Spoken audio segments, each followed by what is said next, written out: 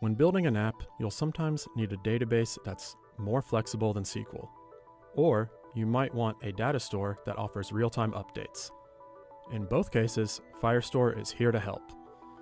Firestore is Firebase's flexible, scalable, NoSQL database for mobile, web, and server development. Pieces of raw data stored in Firestore are nodes called documents.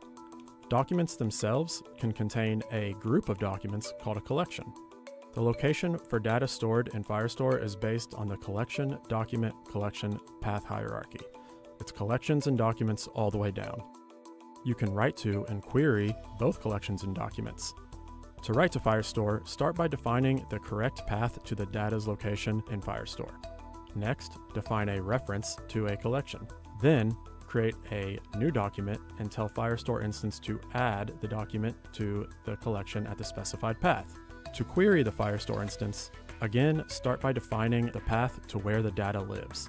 Then call get on the Firestore instance for a document. You can also call get on a collection, and it'll return a list of the collection's documents. When querying collections, you can add query modifiers like where and sort. Better yet, you can combine Firebase's stream-based querying API with Flutter's reactive UI paradigm for real-time updates so that you don't have to manage it with your own code. In your Flutter code, define a stream builder and give it a Firestore query as its stream. Snapshots is a method that returns the stream. The stream updates with new data anytime the collection or document is updated in Firestore. In the builder method, return a widget that displays the data. Now, whenever there are updates to the Firestore collection, Flutter will automatically re-render with the latest data in real time. Flutter and Firestore were made for each other, like pineapple on pizza.